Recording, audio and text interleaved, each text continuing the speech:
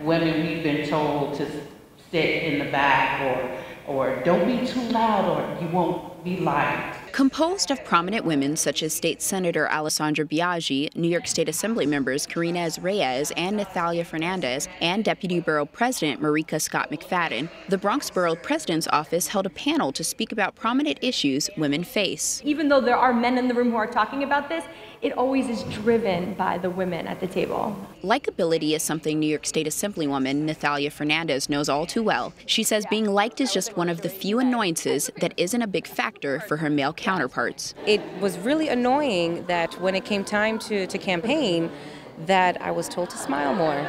You look nicer if you smile. And I'm like, my opponent's not smiling. My opponent is, the one stomping his foot, waving his hand in the air, getting angry at the system, saying we need to change it. But if I do that, then I come off as unlikable. The panel discussed navigating through the workforce, receiving equal pay and adequate health care in areas such as women's reproductive health, a topic that continues to circulate amongst those in Congress. We were debating the Reproductive Health Act and the CCCA, and I sat there in disbelief of some of the comments that were being said by a lot of the men, particularly.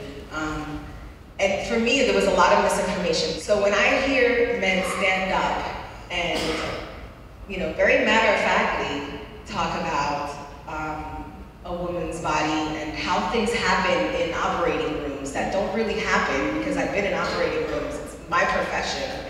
And you hear all these people that don't have a medical background and can really sway how legislation and legislation affects us. It's scary. Audience members, such as Barbara Gibson LeGrant, has seen women transform into leadership positions throughout her lifetime. She believes events like these reaffirm women of their worth, not only in the Bronx, but worldwide. Today is a special day because my mother would have loved to have been at something like this.